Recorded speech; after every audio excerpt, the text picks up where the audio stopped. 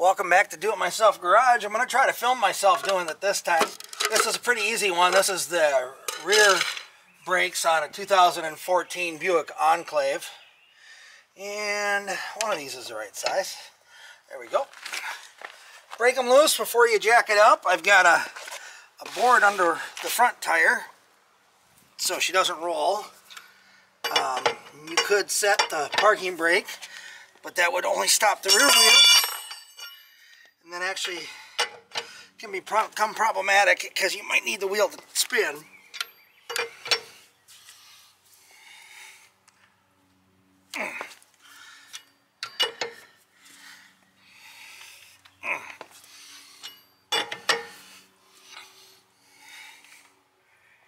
If you ever do your own and they're aluminum rims, after you've tightened them, after 50 to 100 miles, you're going to want to retorque these because aluminum has a tendency to loosen up after they've been torqued. Steel, not so much. Never had a problem with that. But aluminum, yep. So I've never personally done the brakes on the Enclave. The front ones I ended up having done for me because it was a last minute thing right before a trip. Yeah, that cost a couple bucks. But I had them do the brakes and the rotors. We were having some wobble up front. This thing has about 160,000 on it. I've owned it since it had, I can't remember. The buy with 90 on it, I think, something like that. I've never done the rear brakes.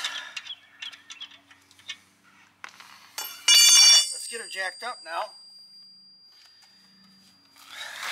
Make sure you find a good spot underneath the jack on.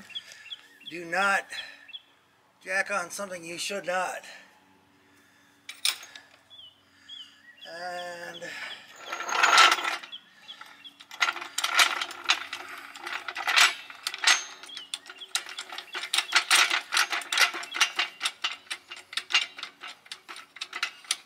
there's a jack point right over here, but it's a little small for my jack.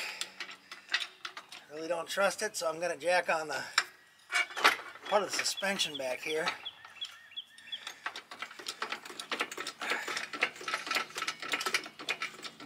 Only need it high enough to get the tire off.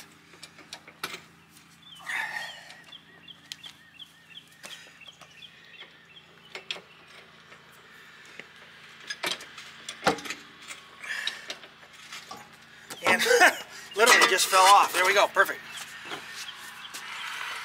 Let me go grab a jack stand real quick. I'll use that jack point as my safety spot.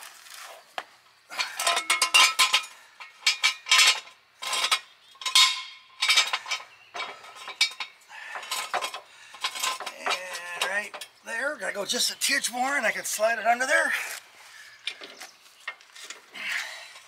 There we go.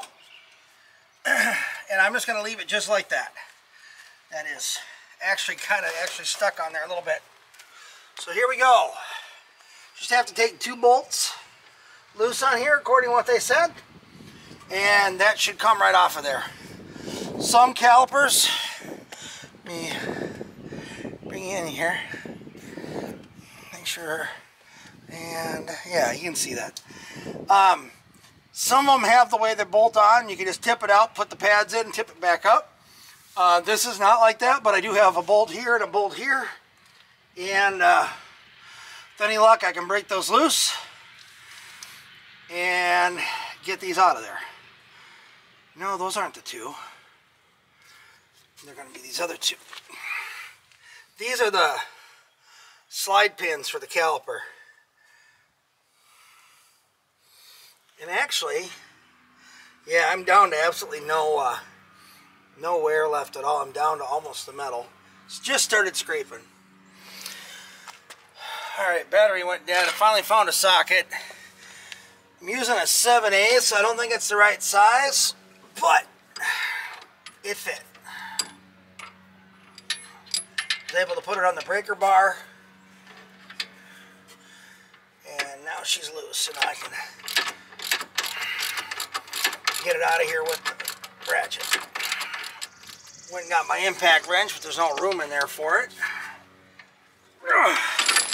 Guess I didn't have as loose as I thought I did. Wow. Okay.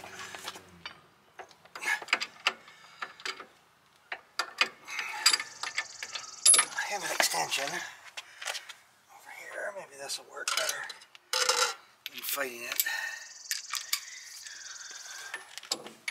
Or not. Nope, no, I'm in the spring. No happy medium there.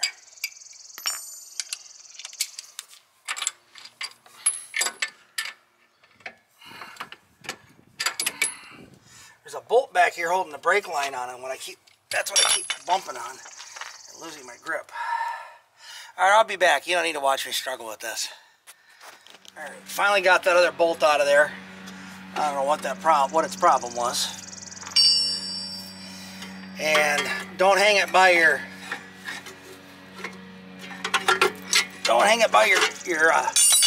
brake line. So don't put any pressure on that, or you'll be replacing that too. All right, see how bad these are. All right, we'll try the screwdriver first. See if we can get this out of here. I'm not even sure you can see what I'm doing. No, can't see anything that I'm doing. Sorry about that.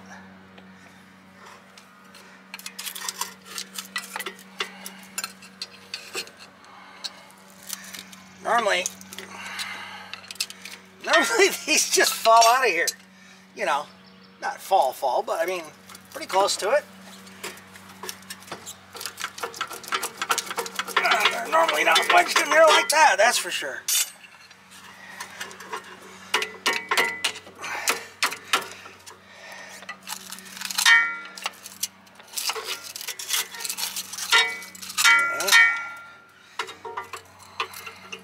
The thing that rusted off is actually the anti-vibration shim, I believe. So that's a goner. Alright, now let's see if we can get this dang thing out of here.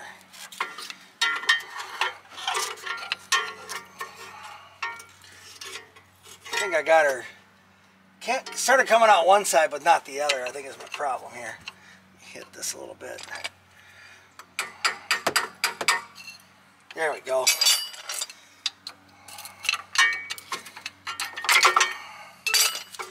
Yeah, they definitely seen their better days. That one had a little bit left in it, but she was almost down to the wire where it starts chattering. If it hits this wire, that's what that's for.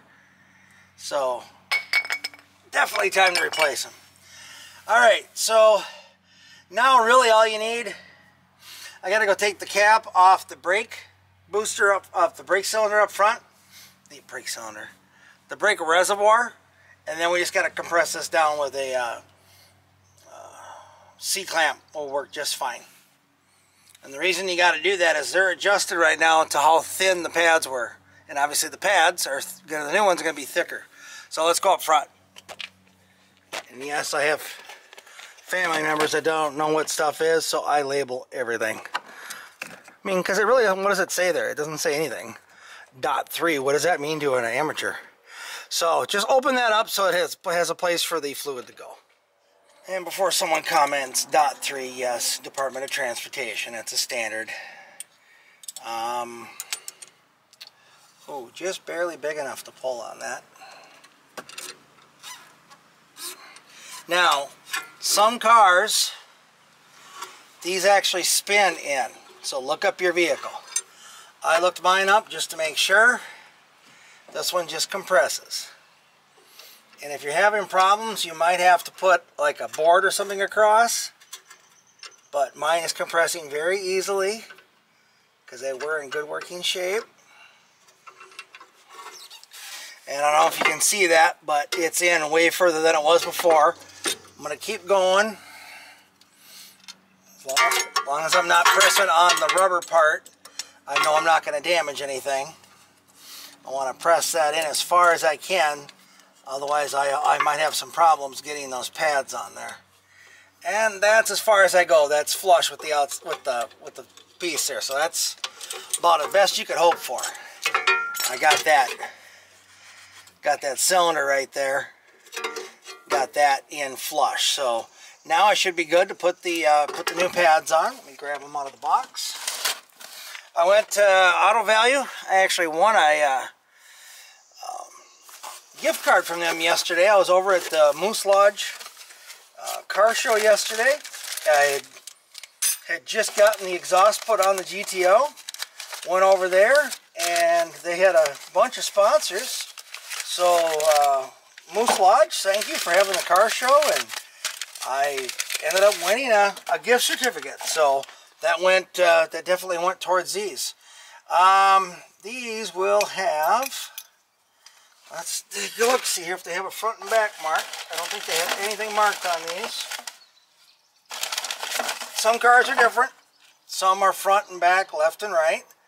These appear to be symmetrical.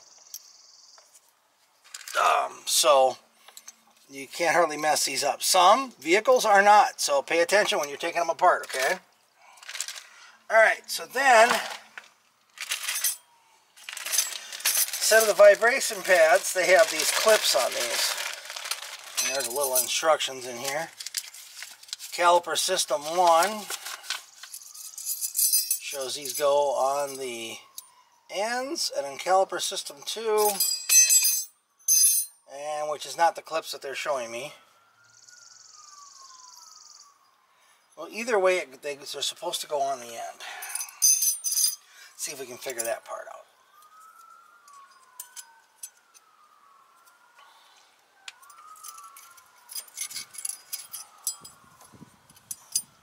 Oh, there's already some in here. I gotta take them out. Okay, so these do not have the ones on the back side, but they do have these. I'll show you. So it's got these right down in here. Some of the cheap brake pads I bought in the past did not come with these. So, anti-vibration piece there, and just pops in there like so. Just pay attention to the one you already have in there. It's pretty straightforward. And just a little piece of tin is all it is. I think it's tin, spring steel, something. Not a big deal. And then when you put the pad in there, it'll hold it in place.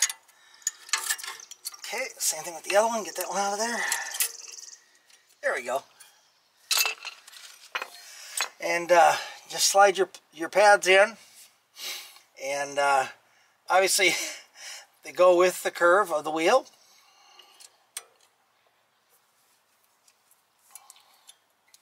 Actually, I like to do the inside one first. It doesn't really matter. And put them in. You got to go evenly. As you saw when I was taking that other one out, it'll bind up if you don't kind of go both sides, both ends at the same time. And this is going to be a little snug because everything's brand new. Try not to pry on the pad itself. Obviously, you don't want to damage your brand new braking surface, right? But you can pry on these outer tabs and stuff if needed. But again, just try not to bend anything. It'll slide in there. It just takes a little finagling. Finagle, finagle, finagle.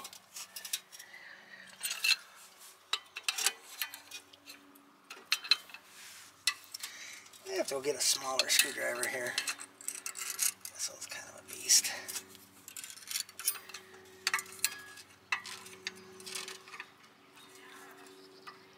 I see exactly where it needs to go, but it's not wanting to start.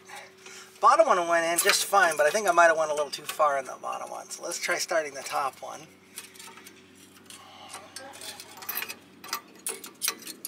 Okay, I got the top one in now. Now so you can get the bottom one in. Again, I went a little too far on that. Don't want that in too far or you'll cause problems on the other side.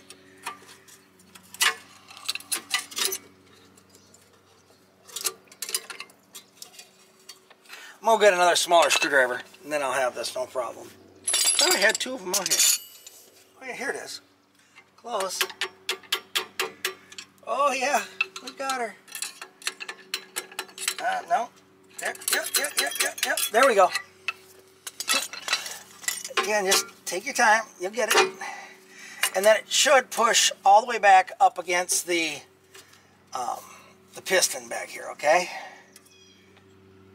Alright, not sure what happened there. I don't know if I was recording or what, but the camera shut off. So, anyway, get those pieces lined up, push it back against the piston, and don't push back so far that it falls out the back side. I'm almost to that point again right here.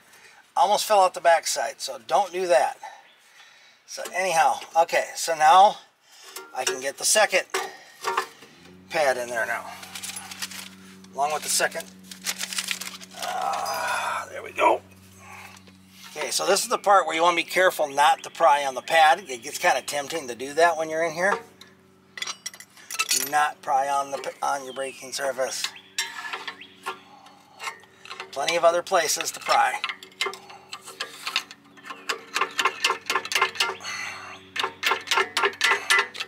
Take your time and you can get it without pressing on the actual brake pads. It's tempting, boys and girls, because I've done it. But it's not necessary. And don't use a hammer or nothing. It's not necessary. You can get it with just hand force.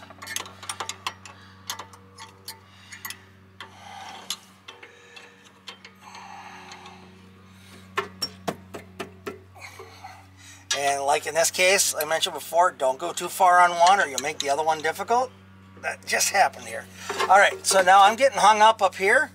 I must be hung up on the back side of this clip.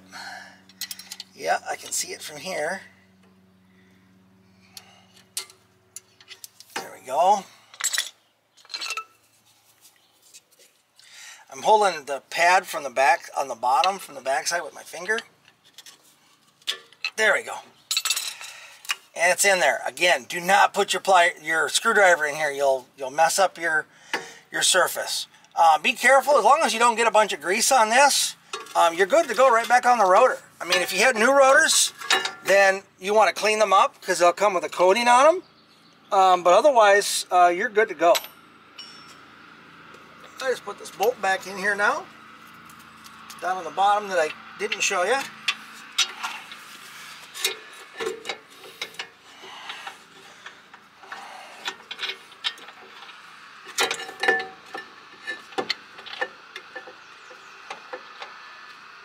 Goes right into the rotor.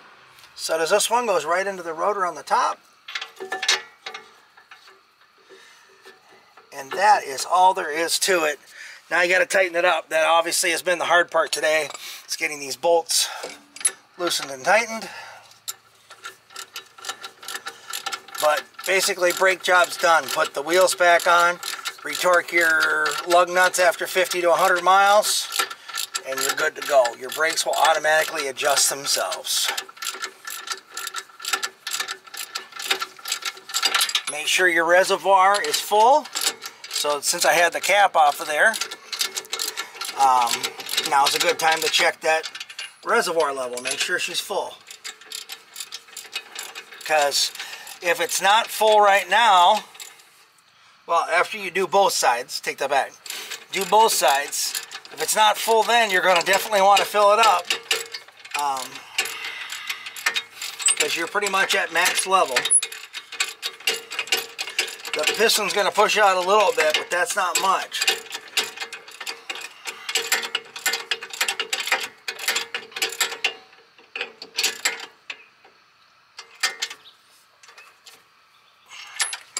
And I'm going to go look up the torque level on these real quick.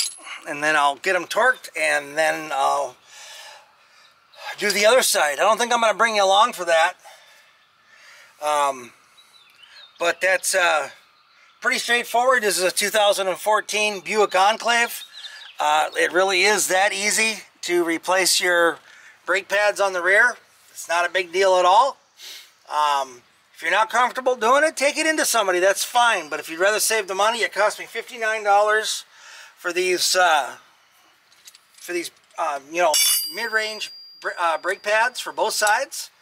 And yeah, you're ready to go. You don't need to bring it in. If you're comfortable doing this stuff and you take care and do it right, I've never had a problem changing brake pads myself. So thanks for following along. Like, subscribe. If you have any questions, feel free to put it down in the comments. Have a great day, and we'll see you in the next video. Hopefully this was helpful.